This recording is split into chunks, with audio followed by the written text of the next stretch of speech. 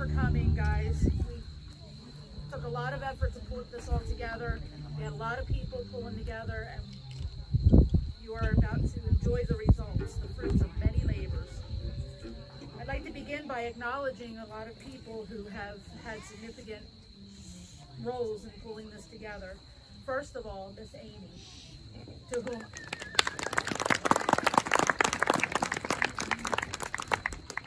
she's amazing. Her persistence is admirable, and without her, none of this would happen. I remember when COVID first all came down, and she's like, I will find a way to make the music continue, and true to her word.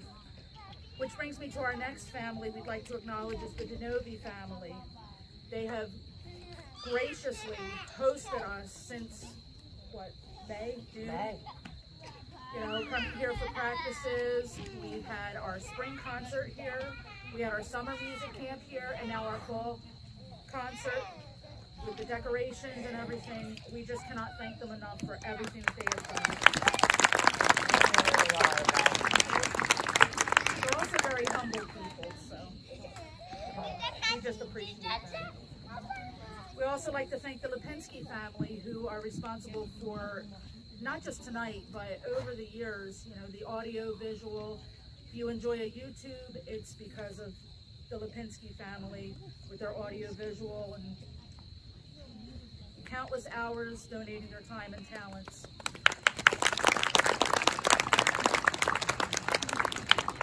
We'd also like to thank the and friends of the orchestra. We have many professionals in the orchestra this evening. They have come out, donated their time to faithfully mentor these young musicians, and we cannot, I mean, their talent, their experience, you just can't put a value on that, so we want to thank them.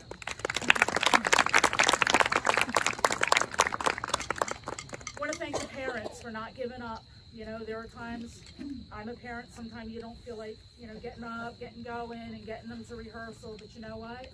You guys did a great job, and without you guys, we wouldn't be here, so we want to thank you.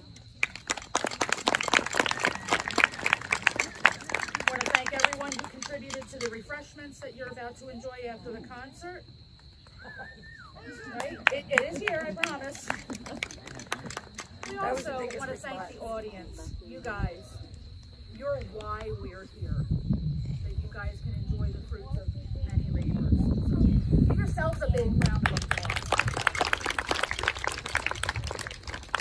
So the first piece you will hear tonight is the music for the Royal Fireworks that premiered in London on April 27th, 1749. When King George II commissioned the work, he specified that it was to be played by a military band of winds, brass, and percussion. No strings. How about that? It was first performed at an outdoor festival celebrating the end of the War of the Austrian Succession. Now, you all remember that, right? Handel later added the strings for the first indoor performance, which was in London. The original work is a suite of 5 movements. However, here, we will play 3 for you. The first you will hear, and probably the most recognized, is the Rejoicing, followed by a minuet or stately ballroom dance. And then lastly, a jaunty parade. Enjoy.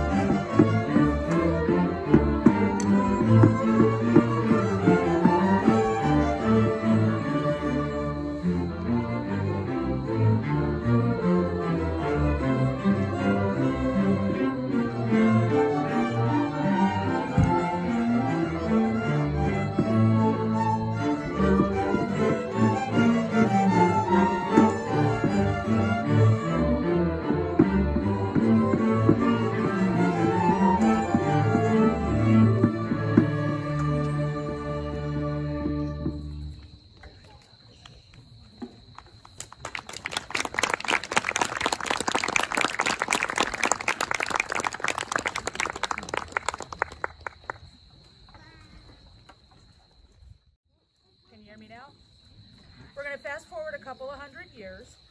Born in Hungary in 1881, a man by the name of Bela Bartók had a deep appreciation for the folk music of the region, which he later incorporated into his own works.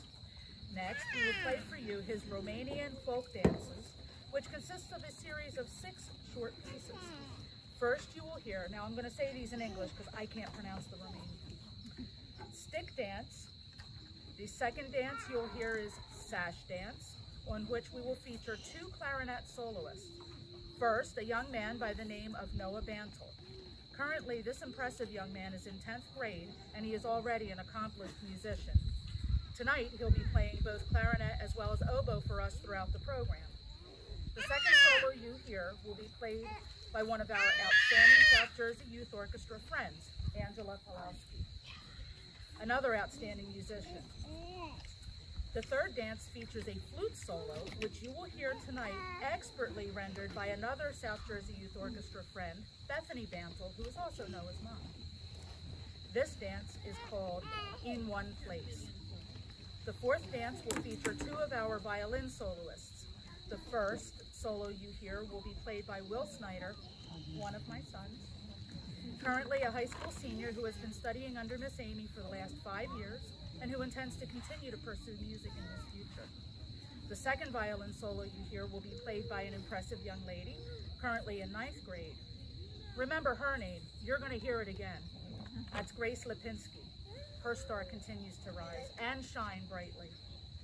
The fourth dance we play is the horn dance, followed by the Romanian polka. I love a good polka, I don't know about you guys.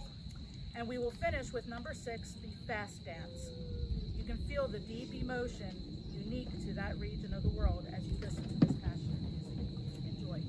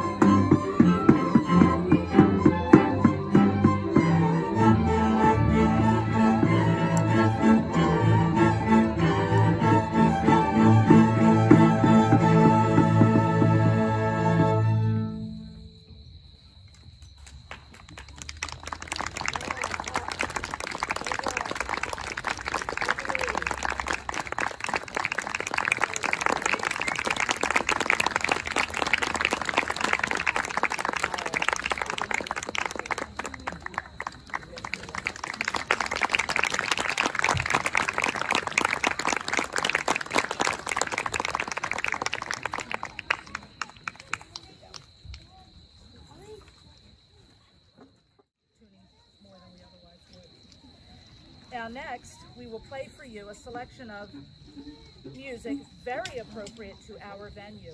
It's called Hoedown. Hoedown from choreographer Agnes DeMille and composer Aaron Copland's Rodeo.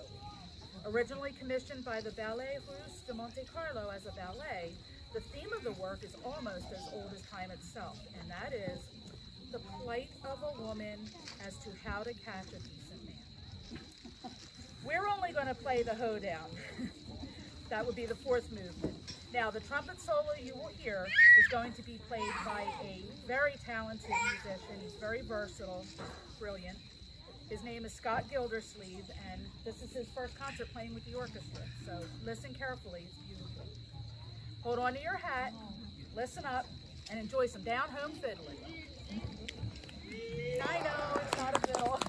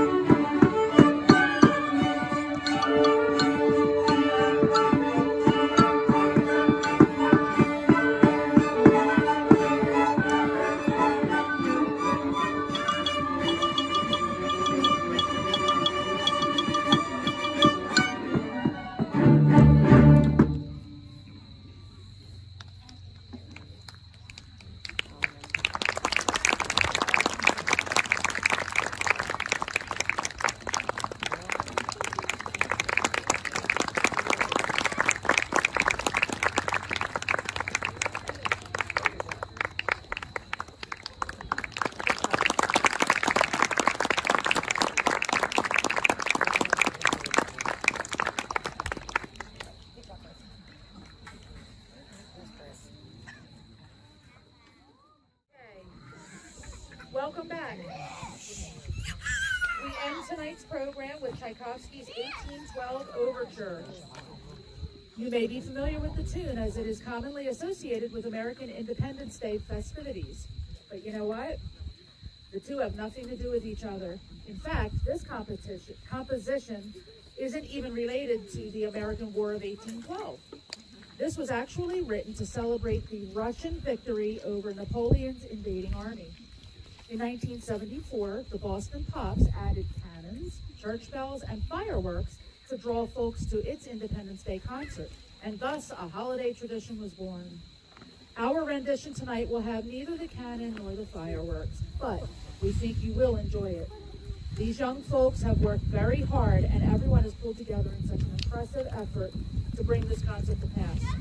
We want to thank everyone for coming out tonight and hope that you have enjoyed your time with us as much as we have enjoyed having you here. Enjoy the last part of the show.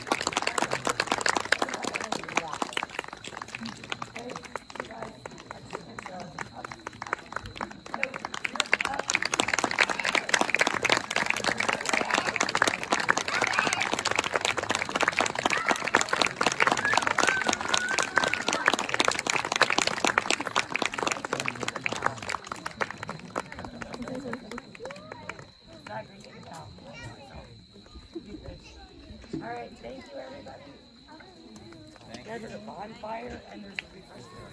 I always saw the bonfire.